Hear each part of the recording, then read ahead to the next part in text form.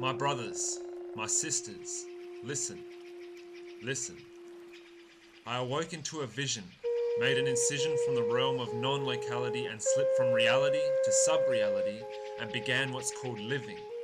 Life is eternal, living is what life does. We're given birth on this earth from a place of silence, peace and love. Origins from above with feet planted firmly. Divine fractal souls in human form on a spiritual journey. Each one of us is learning, each one of us is a teacher. Each one of us is both congregation and preacher. Each one of us is united by our separation. That which divides us is that which binds us. Compassion and acceptance brings a joy beyond explanation. Fascination with such things growing up brought frustration. Frustration upon frustration, it's like ignorance is an obligation.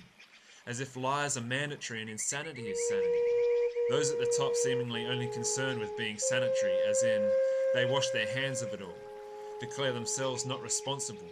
Our history is not factual. Who we are is a mystery, lies hidden in plain sight with ungodly wizardry. Check it out. The Baalbek stones, skull and bones, quantum occasionalism and ecstatic fractality, global warming fallacies, bohemian grove gatherings, moon anomalies, the sacred science of actual factual astrology, the engineering of society through Freudian psychology, the age of the Sphinx and the inevitability of the poles shifting. Why the hell aren't we taught this in our school systems? Why isn't this front page of the paper or headline in the news? When your choices are between the lesser of evils, which do you choose? How is it freedom when they tell us what freedom is?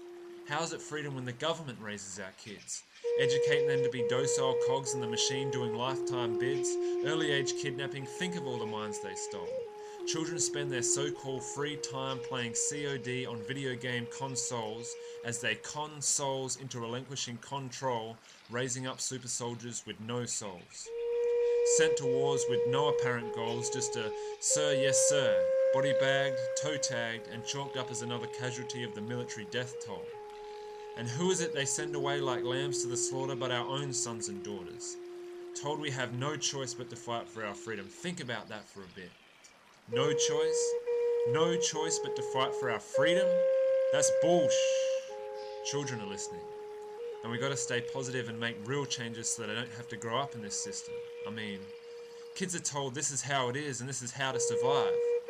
Why don't we ask them instead how they want to live and use that as a guide? Use that as a blueprint and then unify, because you know the word unity begins with you and I. Then maybe our children can be proud of us in the world we've created. Matakie Oyasin. We are all related. Unity.